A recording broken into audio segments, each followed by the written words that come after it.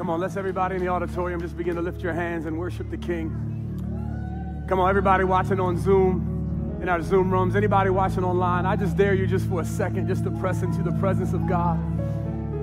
It is in His presence where you find joy. It is in His presence where you find fulfillment. It's in His presence where you find peace and comfort.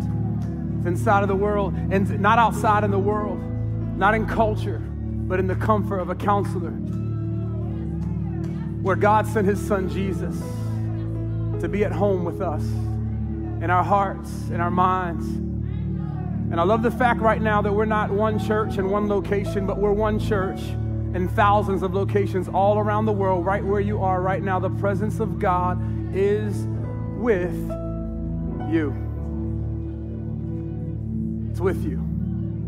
I love that. I love that thought that there's power, not just in the name of Jesus, but that power is signified, that power is significant in the blood of Jesus. And I love that this, like, if you will, this preamble or this resurrection moment all the way back in Egypt when the Israelites were under oppression from Pharaoh, and God sends Moses and says, let my people go. And it's amazing, that whole passage of scripture. And I know that they crossed the Red Sea, and I know that, that they eventually, as a generation, made it across into the promised land. But one specific moment I'm reminded of the moment when God had sent the plagues, and He told the Israelites to sacrifice the firstborn animal and to paint the blood over the doorpost. And the Bible says that it's so amazing how the Bible says that because they took time to sacrifice, come on somebody, the choicest lamb and paint it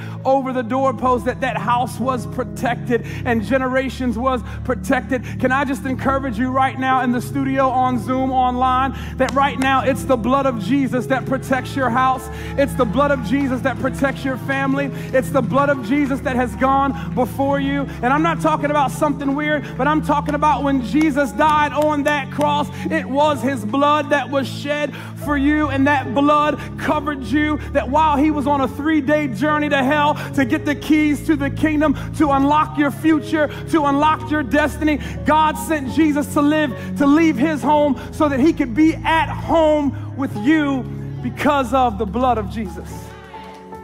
Come on, somebody happy right there. Come on, why don't you give somebody an air high five and tell them that's what's up if you're in the studio.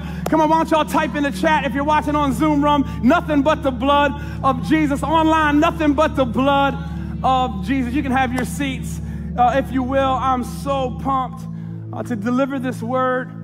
I feel like an overnight FedEx delivery guy, because I feel like God put a word in my heart that I'm supposed to give to you. And I said this on Instagram, and I don't know how to get the message out. I don't know who you need to send this to, who you need to text right now, no matter where you're watching, and say, hey, tune into this message.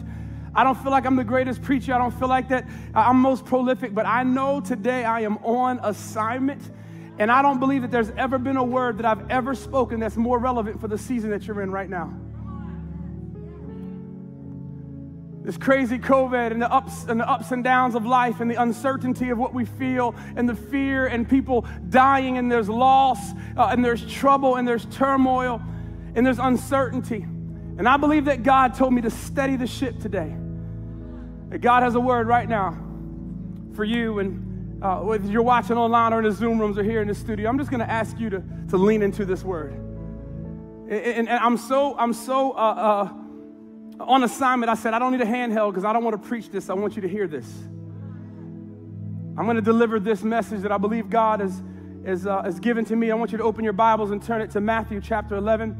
We're going to go through verse 28 and 30, and then Jeremiah 6:16 will be our main topic, or our main text today. And we're going to pick through this passage of Scripture, and I believe God has something for you today. Amen. How many of y'all are expecting a word from God today? Not a word from Pastor Jimmy, but a word from God.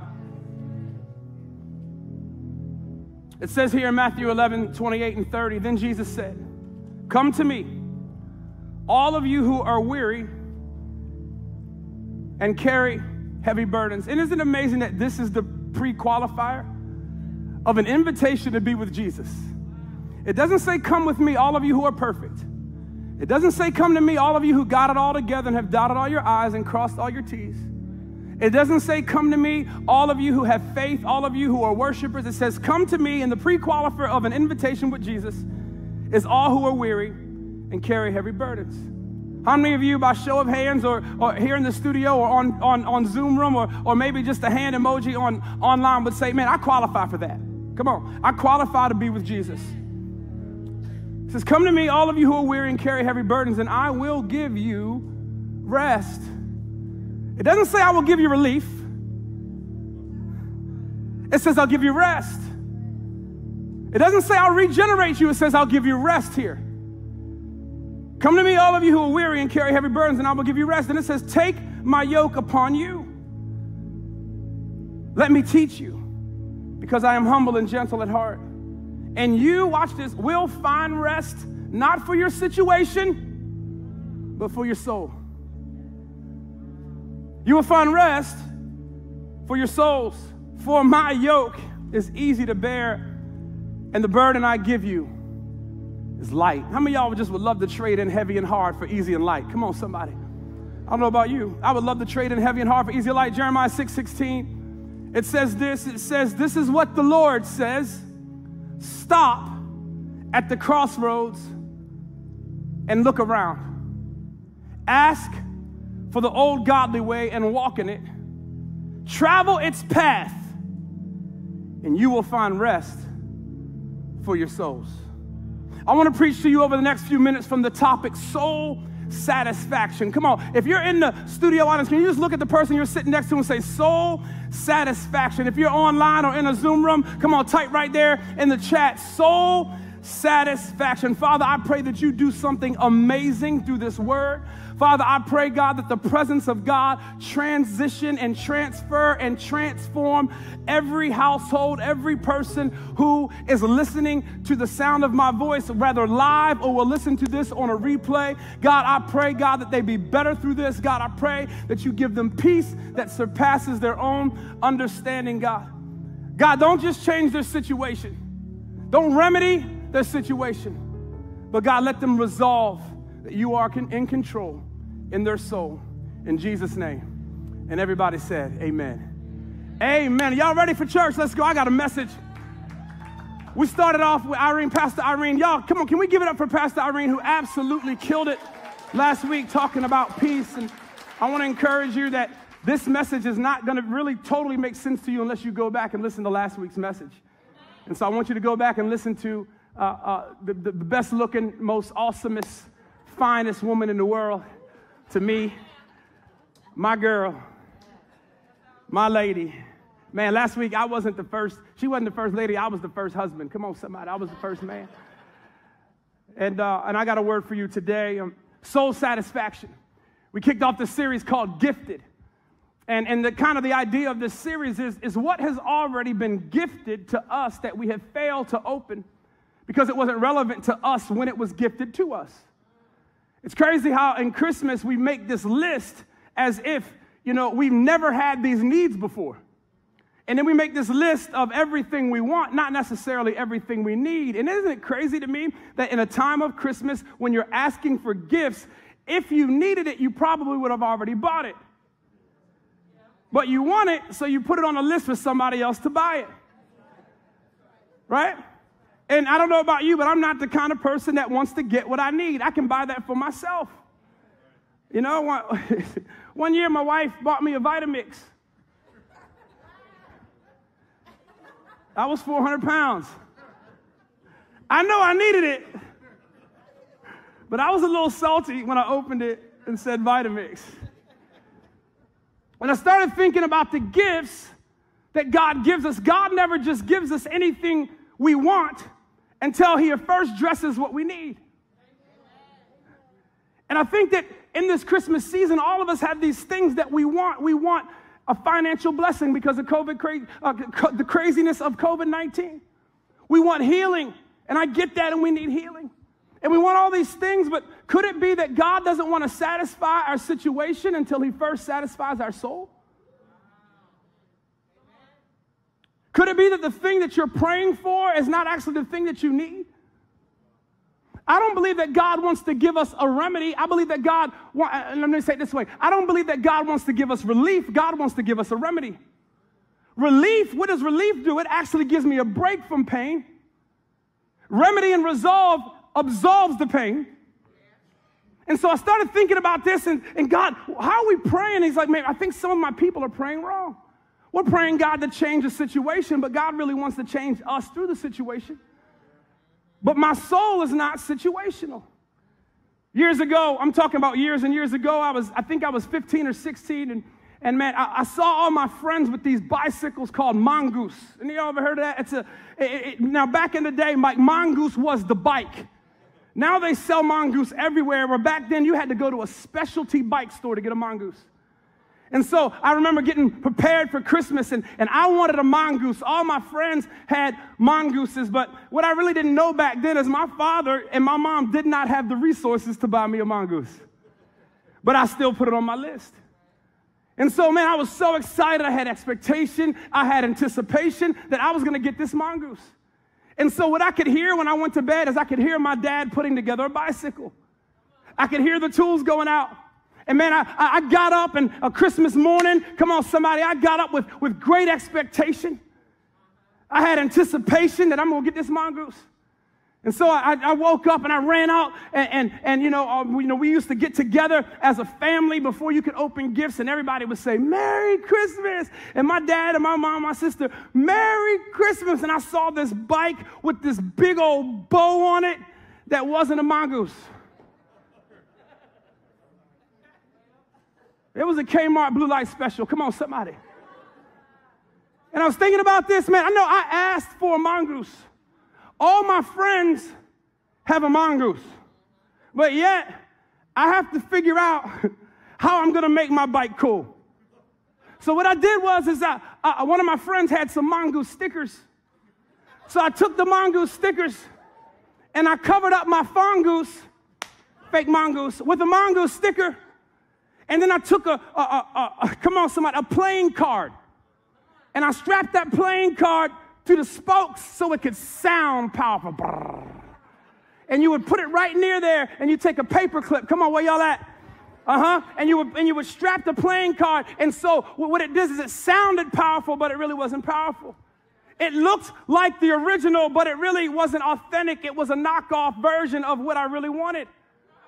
And the crazy thing is it looked like a mongoose. It sounded like a mongoose. But when it got out in life, when it got out on the road, all my friends' mongooses performed like a mongoose, but mine didn't, because my father had gifted me something that he could only afford, that I wanted, but come on, somebody, but he couldn't afford, so he got me what he could. And I realized I could ride. I could get from point A to point B. My tires worked like everybody else's tires, and even though it wasn't name brand, how come I was not satisfied with what I had? And I feel like in this COVID crazy season that many of us, we've looked at Instagram and Facebook, and we see other people's lives, and throughout lives we've seen what other people have, and what we want is now based on what somebody else has, and so we're not satisfied with what we have. So what we do is we dress up and we put stickers on because now we don't feel like we have many wins in life, so we outwork what's been given to us. We've got decals of somebody else's life, and we're not satisfied with our peace. We're not satisfied with how God made us, and we like to dress it up, and everything we do is based off of what everyone else has, or everything that, and if you're honest, and here's the deal, this is a tough word in the beginning, I promise it'll get better, but maybe God is trying to bless us, but he can't find us because we're trying to be somebody else. And we don't have soul satisfaction. We've got situational satisfaction. If I get that job, sticker. If I get that stimulus check, sticker. Come on, somebody. Now we like to sound prolific. I speak in tongues. I know all the words to the songs. I've been in church my whole life, and we sound powerful, and we don't realize that, that's really not who I am. Who am I in my soul? Here's the question. If I never saw a mongoose, would I have been okay with what my Father gave me from day one? Come on, Zoom. Come on, online. What would you do if you never saw what anyone else did? Who would you be if you never had a model other than God and the Holy Spirit for you to be? I want to remove the stickers. I want to take off the things that we put on our lives to make us sound powerful or make us, act like we have it all together, but we don't. And if we're honest right now, I don't believe God can really give us what we need or what we want if we don't first address what we need. Jeremiah 6, the prophet Jeremiah says, stop. He says, stop at the crossroads and look around. Ask for the old godly way and walk in it. Travel its path and you will find rest for your souls. When I read this scripture, I thought about the crossroads that many of us are facing right now. The crossroads of decisions, the crossroads of financial decisions, the crossroads of counseling, the crossroads of, I've got faith, but I also got some fear. I know I got a purpose. I know Jeremiah 29:11, but I'm experiencing a little bit of pain right now. The cross of abundance, the crossroads of abundance, but people in my family have died to COVID-19 or people that I know, and right now, I'm at the intersection of insecurity. Crossroads. What I've come to find out is many of us are at the intersection of insecurity. Insecurity is simply what we felt sure about in one season, we're not now unsure about in this season. The truth of two realities.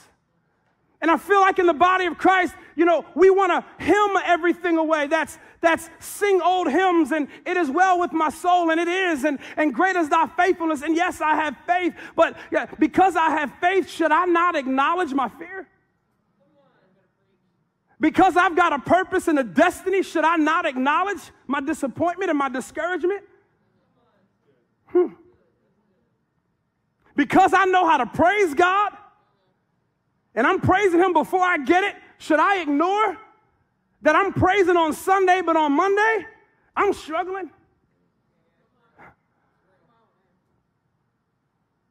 The truth of two realities is that sometimes the package gets delivered on time that'll change your life. And at other times you're like, did it get lost in the mail? The truth of two realities is that sometimes even when you hear a life-filled, life-giving message and you're in a life-giving season and something dies. Maybe it's not a person or a loved one, but it's a dream. Maybe it's not a dream, but it's your hope and something that you felt secure about. Come on, last April, before all this happened, but now you're uncertain.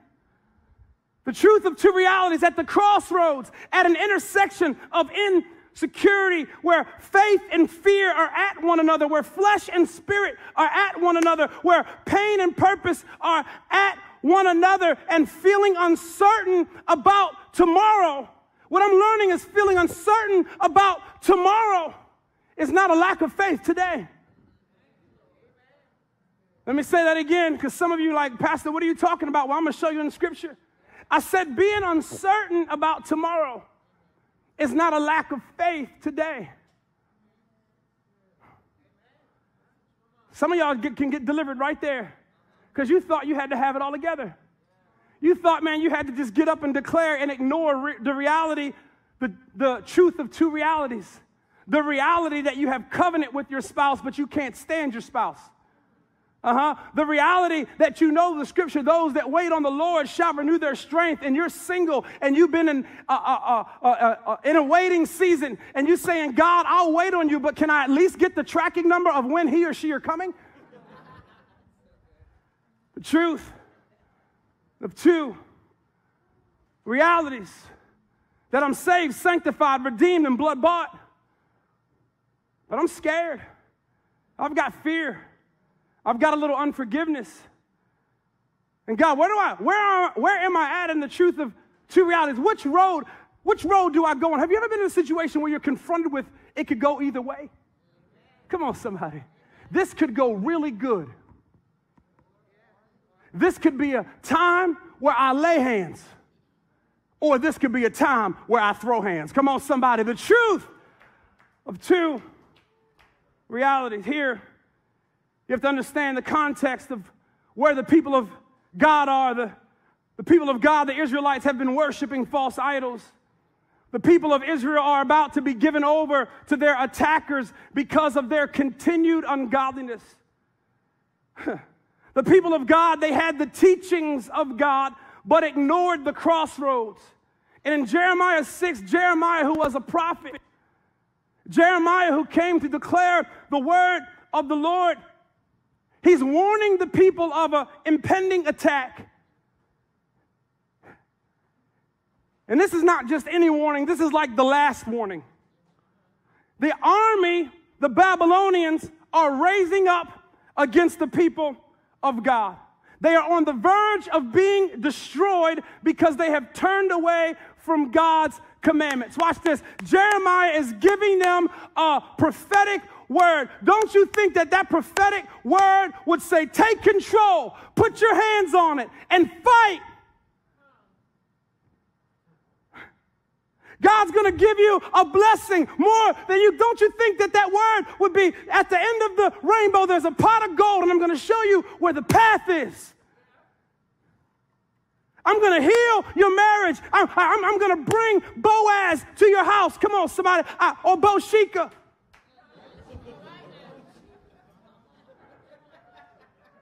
They're saying, this is hard, God. What are you going to do? And God says, with a prophetic word, are you ready? Rest. What? What? Rest? The way that I feel, and you want me to stop? You're not telling me to strive? You're not telling me to go harder? What? Stop at the crossroads? Sit down? Have some time of silence and solitude? What? I already feel lonely and you're telling me to stop? I've waited my whole life and you're telling me to stop? What? Not go to church more, not get more services? Stop. I wonder if this crazy COVID season, is this just a stop sign from God? I wonder if God is just saying, you wouldn't slow down, so let me cause you to stop. What?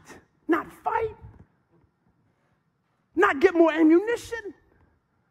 Not equip yourself with people? Stop. But I've come to find out is soul care is the remedy for situational chaos. I said soul care is the remedy for situational chaos. Soul care is not a sticker. Soul care is not a playing card that gets attached to the wheel that makes things go forward in your life. Soul care is the person who's on the bike. It has nothing to do with where you are or who you're connected to or what you're riding on as you're going through the intersections of the crossroads of chaos or the intersections of insecurity. Can I tell you that stuff won't fix how you feel? A new house won't fix how you feel. A husband won't change how you feel. A wife won't change how you feel. It's about soul care. You are not a body with a soul. You are a soul with a body. And I'm all for fitness. Well, not really. But many people are trying to work out away their pain, their frustration. And can I tell you, there's no amount of cardio that can cause you to forgive. There's no amount of alcohol that you give your body that can cause you to reason away the pain that you're feeling right now. There is no amount of relationships or sexual encounters that can cause you to deal with the pain that is in your soul. You may feel better in the moment, but that's a sticker. That's a decal. You're still stuck with a fungus. What God gave you.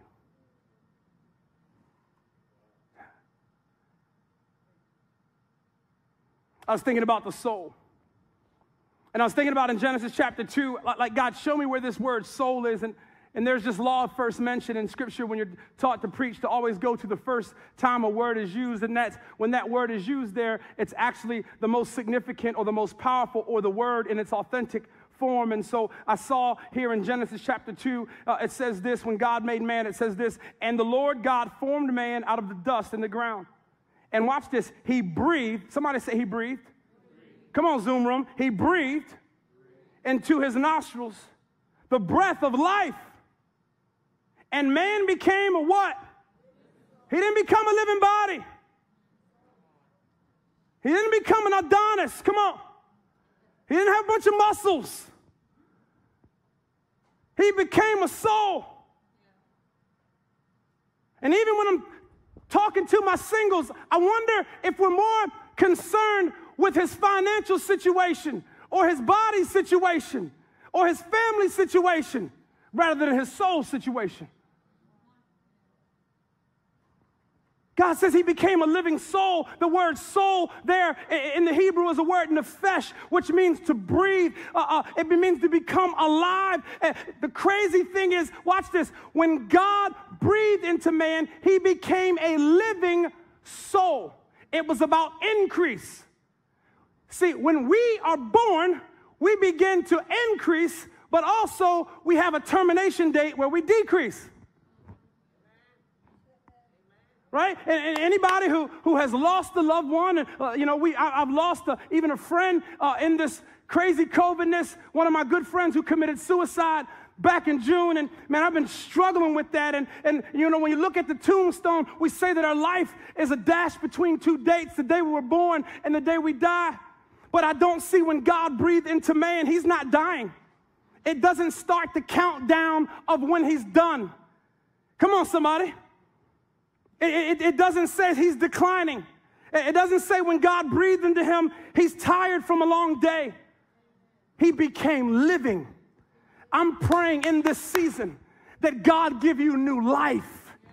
I'm praying in this season that you become living, that you're not worrying about when this is over, but you're saying, God, give me enough strength to live and to thrive through this crazy COVID season. God, he became living.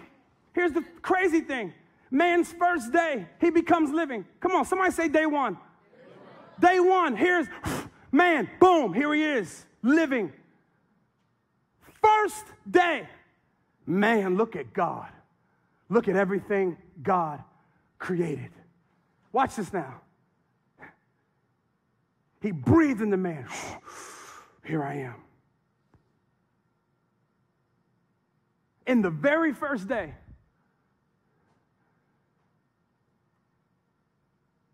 he was created on the sixth day. The very next day, he doesn't go out and find a job. He doesn't even go to counseling. He doesn't get his resume. He doesn't get his master's degree or his doctorate. The very first day of creation, he chills with God on a day of rest.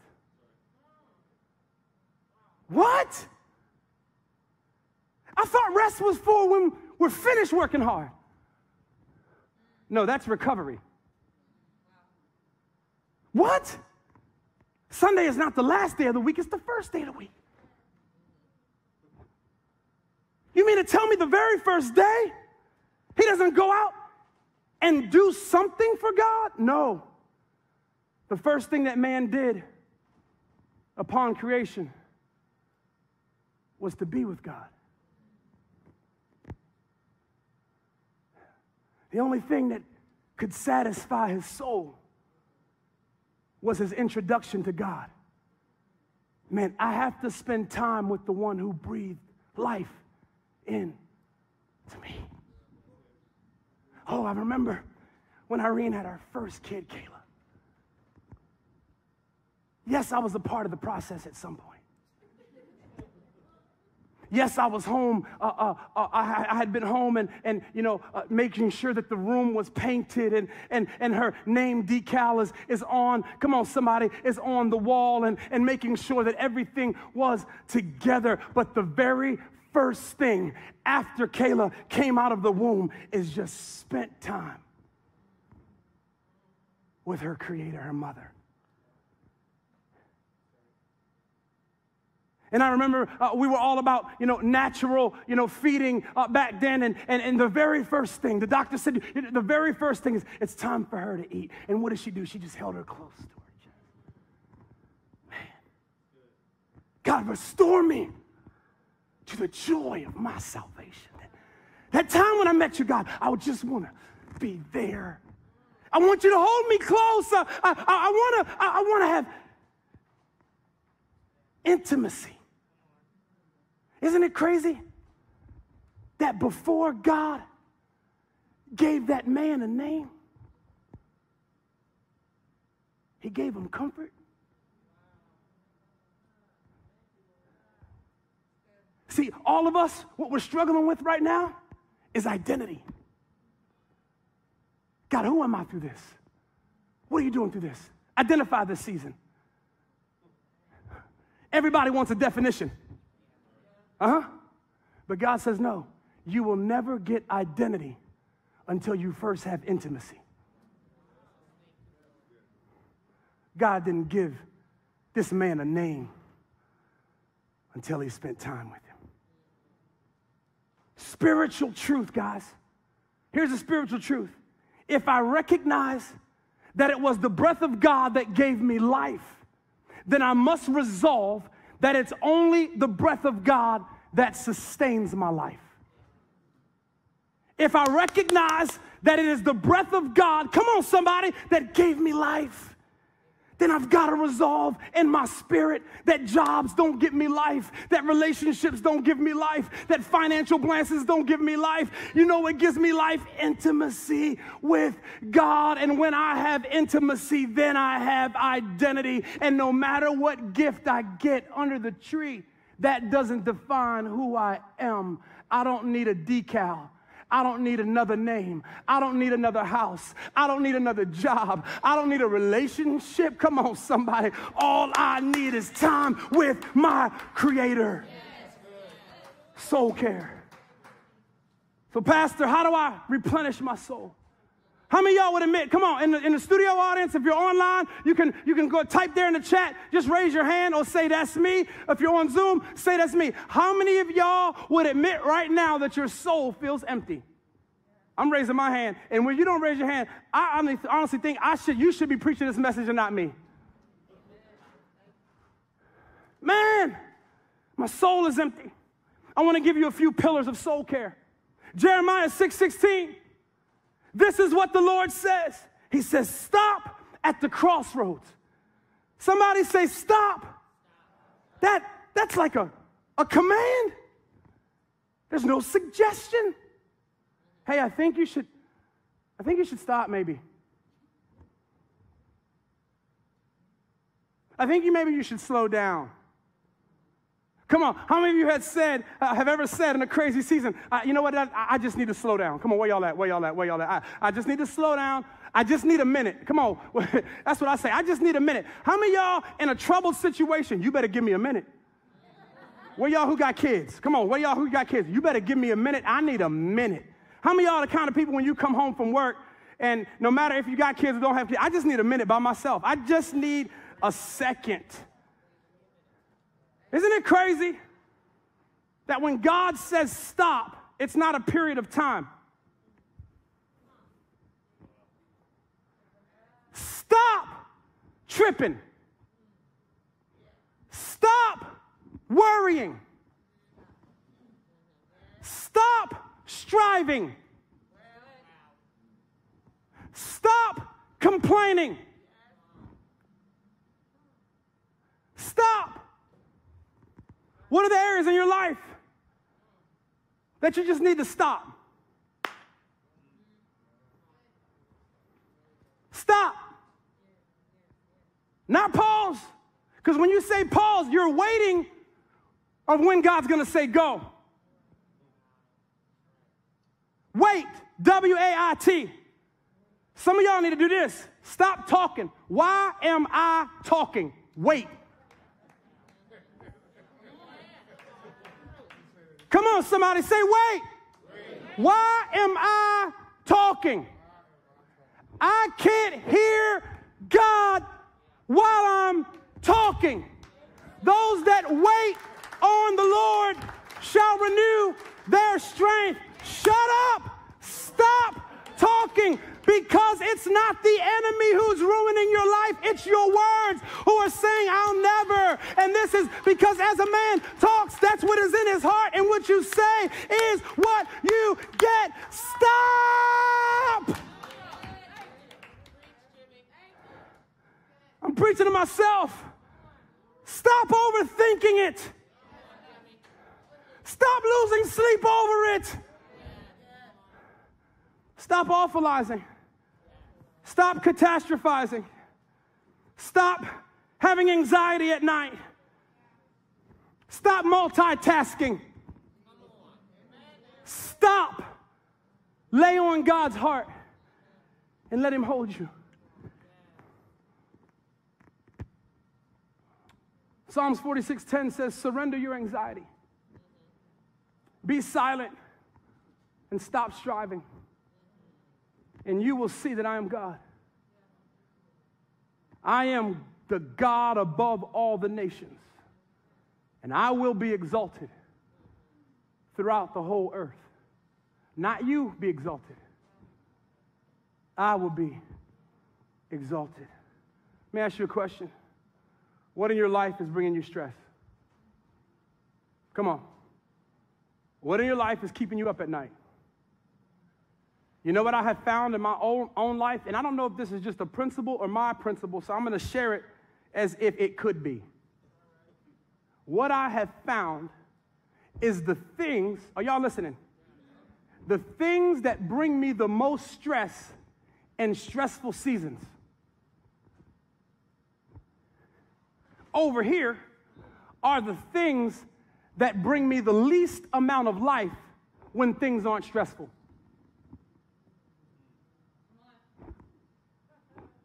I said the things that stress you out the most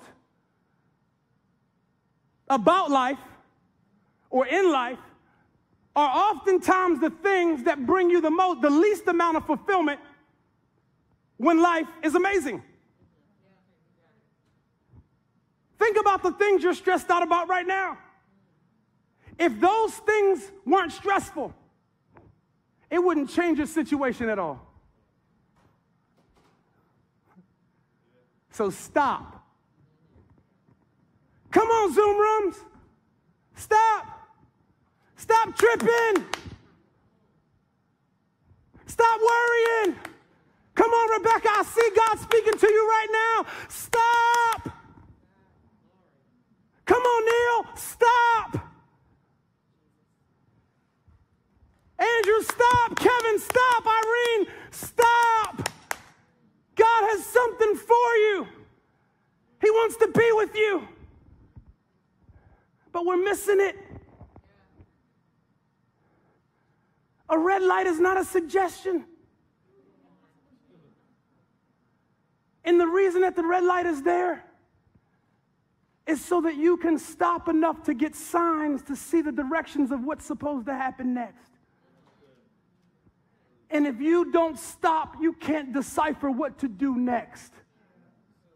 You cannot get direction from God slowing down. On the seventh day, he simply stopped. And what I'm trying to ask you, if creation was good enough for God to say every day, good enough, why is it not good enough for you?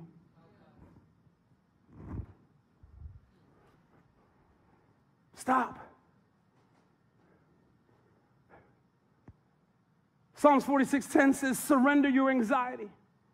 Be silent and stop. This is the Passion Translation. Stop striving and you will see that I am God. I am the God above all nations and I will be exalted. Mark 8:36-7. What do you benefit if you gain the whole world but lose your soul? Is anything worth more than your soul?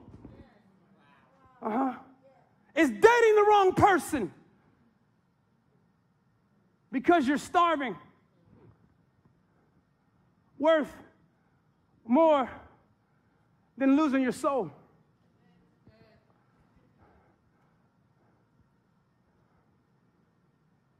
Stop. Number 2. Stop at the crossroads. And then he says, look around. Somebody say, look around. Some of y'all, and especially in the Zoom room online, you're looking around right now, and all you can see is dirty dishes. Come on, somebody. Look around. The word look around. I was like, God, what are you trying to say to me through this? He said this. He said, take inventory. Here's what I want you to do this week. I want you to take inventory of what you see. Pastor, what are you talking about? This is what I did for 37 days when I just had to stop. I'm going to be very transparent. I'm telling you right now, in September, I felt like I was about to have a nervous breakdown. I could not sleep all night. I was so tired, but could not sleep. My mind, if I woke up to use the bathroom in the middle of the night, I could never go back to sleep because my mind started awfulizing and ruminating, and I had anxiety. I started gaining weight again. My countenance was down, and to the point where my kids were like, Dad, what is going on? I said, I don't know. I felt angry. My language was abusive. I wasn't my normal self. And when I took that time to stop, you know what I did? I just looked around. And I started to notice what I'm grateful for. I started to take inventory and see God's resume in my life of everything that he has blessed me with. And although this season is uncertain, the last season was certain. I was certainly sure that if God did it before, he'll do it again.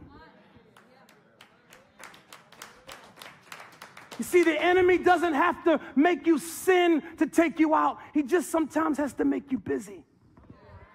Because if he makes you busy, you know, what was faith? What faith produced in the last season, fear can't even conjure up in this season. But when you stop, I just want a couple thousand people who are listening to this message or right now, whether in the studio, online, or on Zoom. I just want you to think of the goodness of God and what he has done for you. And if he never does another thing for you, he has done enough. Somebody take inventory. Take inventory. Look around. He's already done it. He's already given you peace. Check this scripture out. John 14:27. I am leaving you a gift. Somebody say a gift. That means I don't have to earn it. I don't have to do anything to deserve it. It's mine. I don't have to pay for it. It's mine. Somebody say it's mine. I am leaving you a gift, peace of mind and heart. And the peace I give is a gift that the world cannot give. You cannot get peace from a paycheck. You cannot get peace. Come on, somebody. In marriage, you cannot get peace. That's not peace. It's actually a decal. You can't get peace from a new car. You can't get peace from a raise. That's a benefit, but that's not peace. God says, this peace I give to you. You already have peace. I'm telling you right now, when I start to think about, when I take inventory, me and Irene, we moved a while back ago, and I was hanging pictures, and I went to the hardware store, and I got all these wall anchors. The last thing I want is when I hang a picture for it to fall. Come on, somebody. So I got these wall anchors that you screw in, and it's like 200 pounds per anchor. And then I went to the next room about 3 months later. How many of y'all have projects that you said you was going to do in one season, but you find yourself... Yeah. So I picked the project back up about 3 months later. Come on, somebody.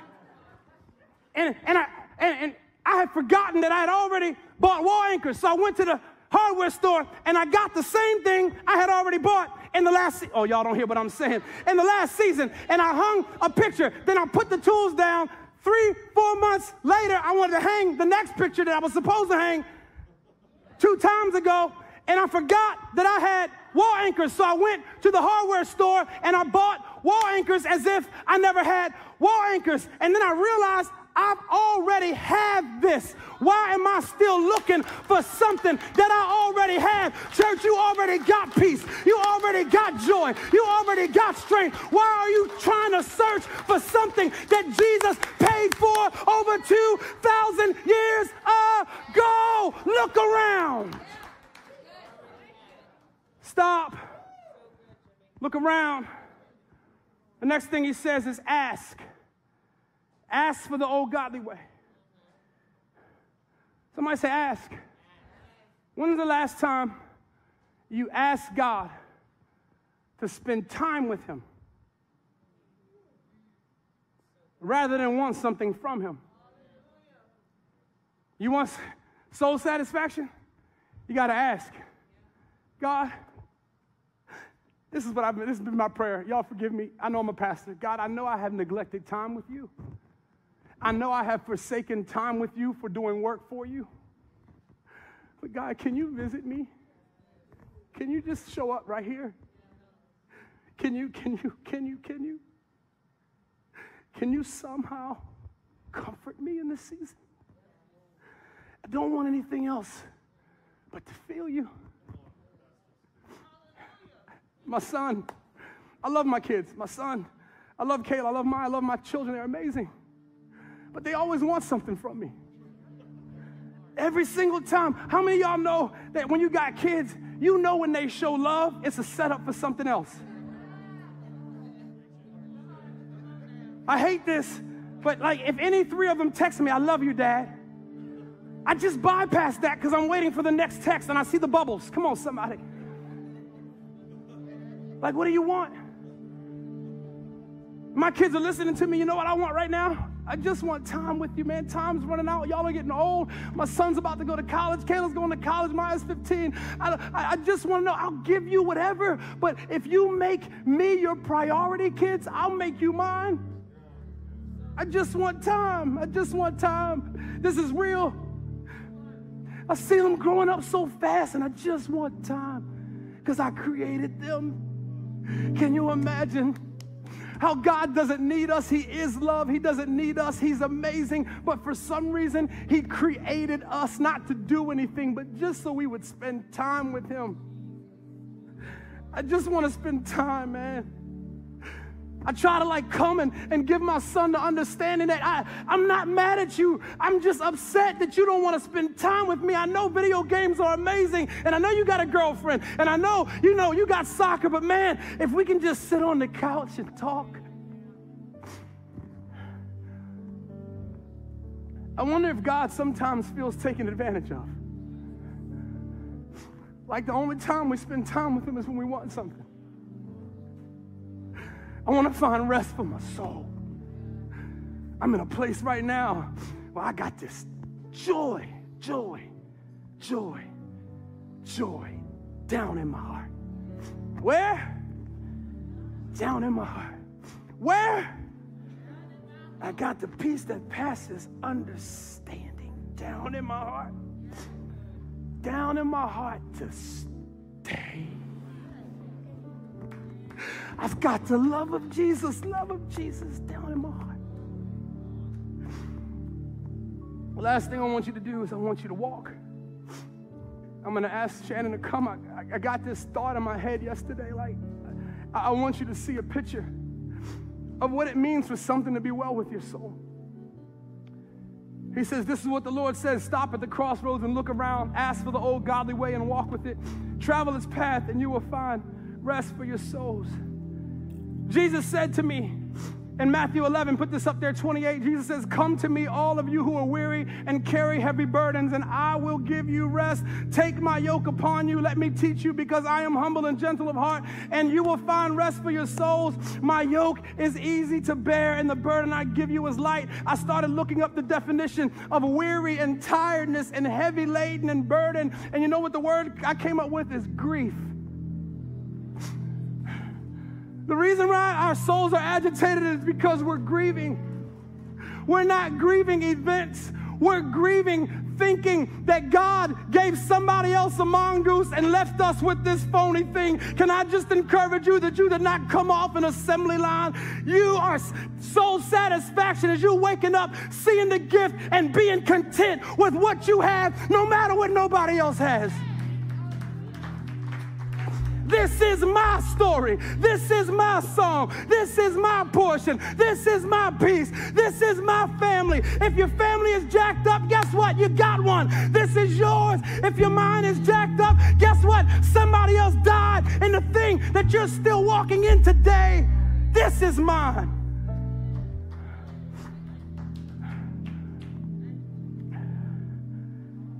So I went to, while I was off, and I started taking golf lessons. I've played golf for about 20 years, but I'm tired of being average.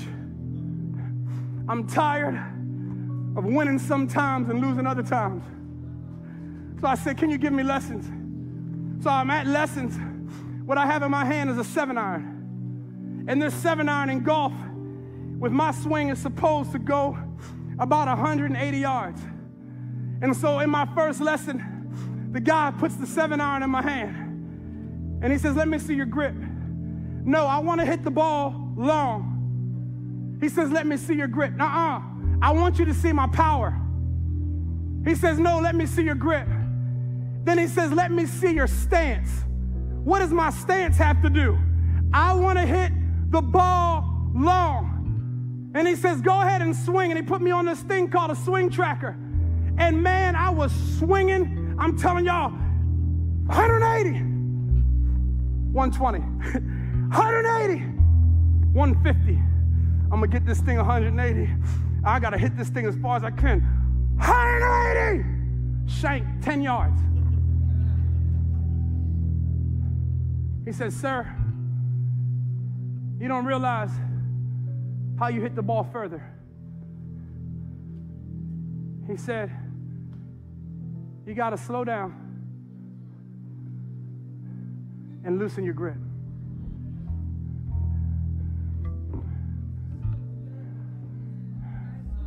God, I want to go further. I want to dream bigger. Slow down. Loosen your grip like it's not yours. And let the momentum do the work. Let the Holy Spirit do the work. And it's crazy. It looks like I don't have any effort when I'm swinging. But I've been hitting it 180, 190, 200 yards. Not because I'm trying harder, but because I'm going slower. And I listen, what do you mean, Jeremiah, stop? Stop? What? Stop? I ain't stopping. I'm gonna try harder. Can you imagine Gideon's army, when they're down to 300, and he tells them, okay, here's the weapons. A trumpet and a lantern. What? We're going to do this with a trumpet and a lantern? Yeah. See, when you're slow, you get direction. When you're slow, you find the path. You can stop striving. I want you to take a deep breath. I'm going to ask the team to come sing this song, then I'm going to come back. Slow, slow, slow, slow. Stop.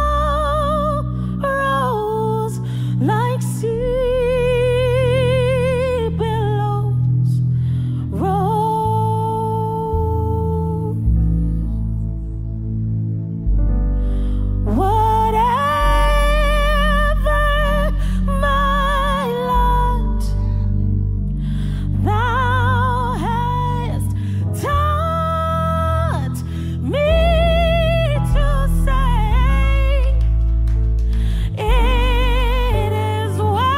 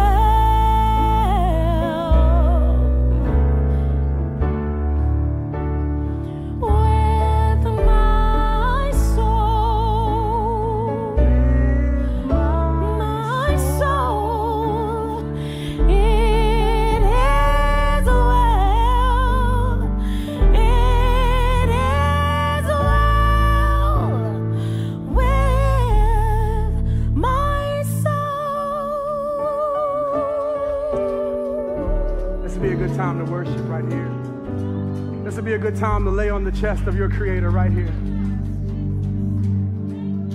God, it may not be well with my situation, but let it be well with my soul. It's crazy to me that Mary's response and being utilized in bringing Jesus and fulfilling the purpose of Jesus, she says, let it be unto me. Not according to my finances, not according to the condition of my mind, but according to your word. I want y'all to listen to me right now. No matter whoever listens to this, I want you to tune into my words right now. I was sitting in counseling in October and just contemplating, man, God, what are you saying to me? My mind is jacked, COVID, like I'm losing friends. I'm the pastor. I got to carry the weight of this. I don't know what I want to do. God, help me through this. And my counselor said something powerful. He said, Jimmy, stop.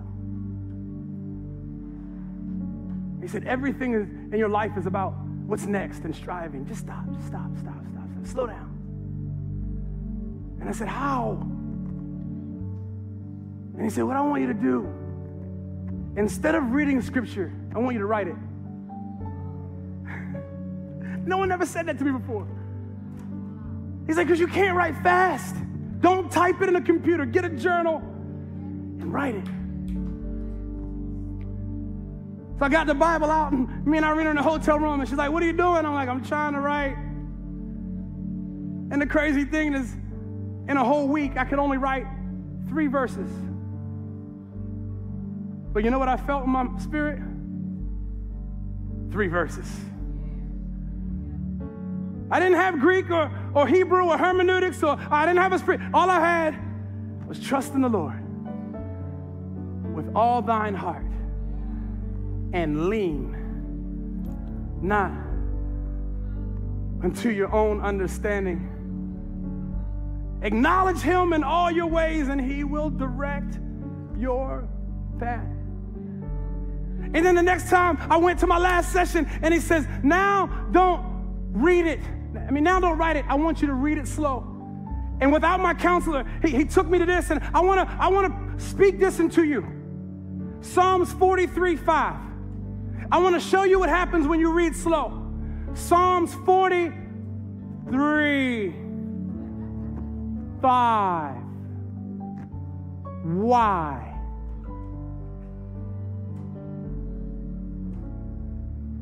Why am I here? Why am I tripping?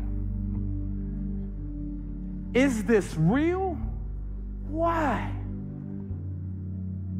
Can y'all just say with me, why? Why?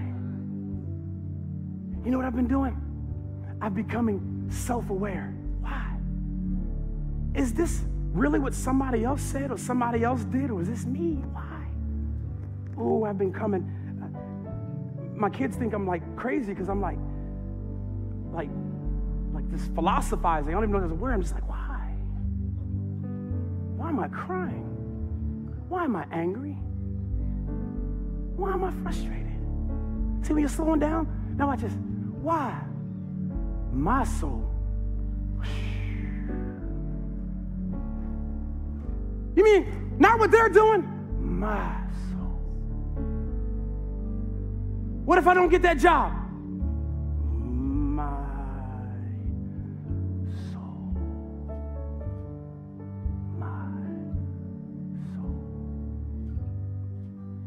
Breathe into my soul. I've come to find out that if I don't slow enough down to say why, and then my soul, I will make situational decisions and not soul decisions. Oh.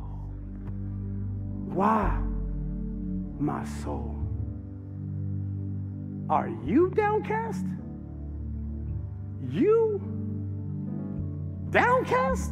I wrote in my notes here, downcast, question mark? With all the faithfulness, downcast? Disappointment? Why? My soul, downcast. If he did it before, he'll do it again. Downcast? If he healed you the last time, you think that grace doesn't outlast and continue through this diagnosis? Downcast? Question mark? Somebody say downcast. COVID-19, downcast? Layoff, downcast? My soul, not my situation. So,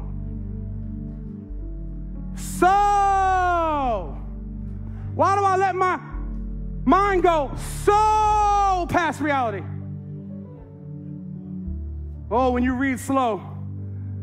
So, why? So downcast. So awful. So reactive. So broke. Why do I let everything go so far? Why do I let my mind go so off to awful? And why my soul? It's my soul. Why have I spent so much time out of the presence of God? My soul. It is well put. That means I've placed it somewhere wrong. See, when you slow down, man, God's word speaks to you. I put it in the wrong thing.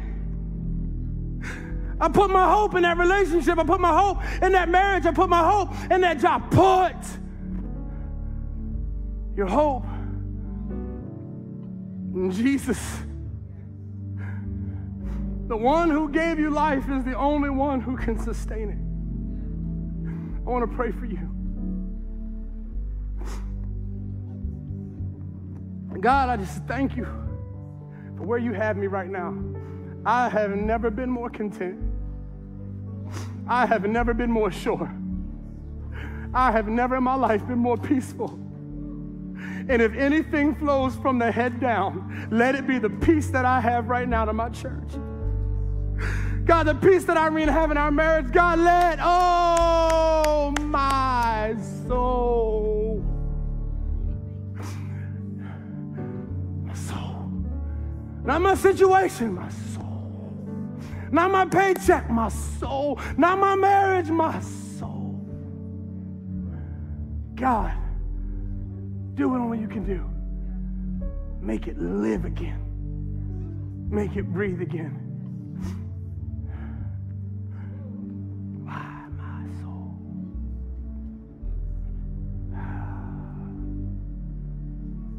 It is well. It is well With my soul. with my soul. It is well. It is well With my soul. If there's anybody who's far from Jesus, he wants to give you identity to the point that you don't need a decal. You don't need to sound powerful. You are enough. The gift that I wish I could give you this Christmas is no matter what life brings you, I'm enough. If your relationship is far from God and you want a relationship with Jesus, I just want you to type in the chat, I need Jesus. Say, I need Jesus, right there in the chat. Or you can text, I need Jesus, to 97000. I need Jesus.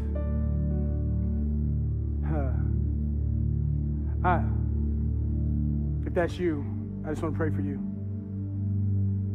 And you can repeat after me. Matter of fact, let's everybody do it. Say, Father, today I stop and you start. I take my hands off of my life and I put my trust You are my Savior. You are my Lord.